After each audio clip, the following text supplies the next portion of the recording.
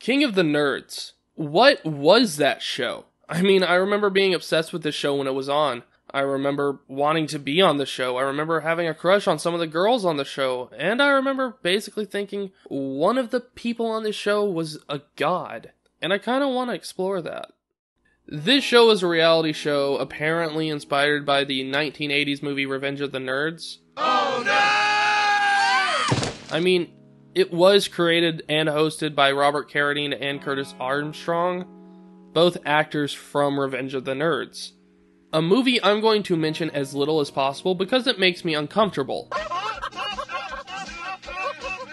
You may know Robert Carradine as Lizzie McGuire's dad and Curtis Armstrong as Snot from American Dad. This show ran from January 17th, 2013 to March 13th, 2015, and was on TBS. It was about 11 nerds and geeks living at Nerdvana, competing in different challenges to see who becomes king or queen of the nerds. The contestants included everything from board game enthusiasts like Ivan Van Norman, best known for his work on Critical Role and Geek and Sundry, and internet personalities like Jovenshire, who was a part of Smosh Games from 2013 to 2019. To literal NASA engineer Mujage Cooper and neuroscientist Brandon Moore. I'm sorry, but these two things aren't even in the same ballpark. If I was just some guy making videos on the internet, which I am, and someone told me I'd be competing against a NASA engineer and a neuroscientist, I'd be nervous no matter what the competition was. The contestants were Elena Smith Brown, Brandon Moore, Celeste Anderson, Daniel Mackey, Genevieve Pearson, Hendrik Lenfurink, Ivan Van Norman, John Paparocki, Joshua Ovenshire, Majuge Cooper, who went by Moo, and Virgil Griffith. Some I favor, some not so much. I tried to watch this show. I really did, but it's just so cringy. But I kind of expected it to be.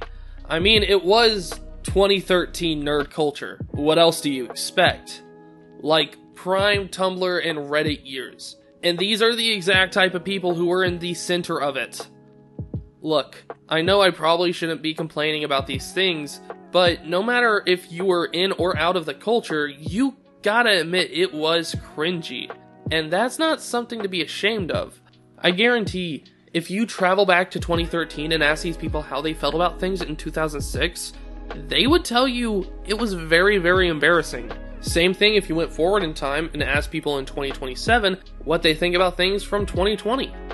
I don't mean this in an overly PC, quote-unquote snowflake way, but things change, culture evolves, and things age poorly, and boy howdy, did this age poorly. Like I said, I couldn't get through the entire show, but I did watch up until episode 5, and there are episode summaries online. So I would get into individual episodes, but it's really not that interesting just explaining all the episodes. So here's a quick rundown of the premise. The episodes work like this. At the beginning of the show, the nerds were divided into two teams. Team Blextrophy and Team Servants of the Forsaken Orb. You see why I couldn't get through this? They would go into Nerd Wars, challenges that would require the members of each team to work together in order to beat the other team and the challenge. The losing team would then have to nominate 2 people to compete in the Nerd-Off, where 2 nerds would have to compete in another challenge. The winner got to stay, and the loser was sent home. The reason I decided to make a video on this show is because I think it was rigged. Whether or not the contestants or even the creators and host knew it, everything felt like it fell a little bit too perfectly into place. Spoiler alert if you want to watch the show, but Celeste wins and beats Genevieve. Genevieve, who was shown throughout the show to be headstrong, loud, and not afraid to challenge other people, was beaten by Celeste, who was meek and quiet, and wasn't the most outstanding or noticeable person. the perfect underdog story for a group of nerds, not dissimilar to Revenge of the Nerds. Now, of course, there's probably a lot of contrary evidence to show this wasn't rigged, but to say it was 100% honest with its content is without a doubt a lie, because it's reality TV. Ironically, a genre known for bending and stretching the quote-unquote truth, so it makes more entertaining content, usually through staged events and editing. This show was basically Big Brother or Survivor with glasses, a Doctor Who poster, and a notebook full of fan fiction. Genevieve probably wasn't mean and intimidating like she was portrayed on the show. Celeste probably wasn't as meek and mousy as she was portrayed. Virgil was probably not an asshole like he was portrayed. Okay, well, maybe he was because he was arrested in 2019. I won't go into the details why, but it involves cryptocurrency in North Korea.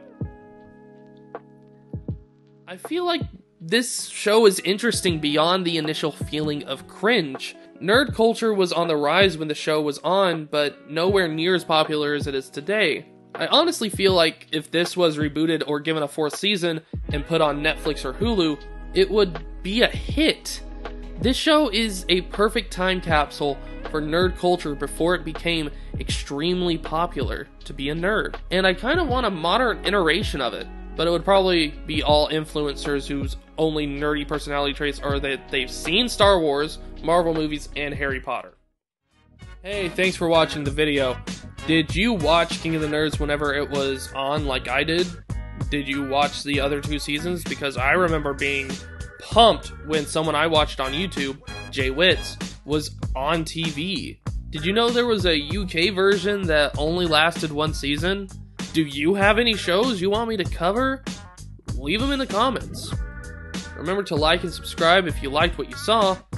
I'm JT, and thanks for watching. Break it down. You think we rule the world and it's kinda scary, but our influence has gone extraplanetary. We build satellites and make all your Sallys work, while you're the douche on Earth acting like a jerk. Among us nerds, it's all sugar and spice, and we're studying the cosmos like Neil deGrasse Tyson. In school we were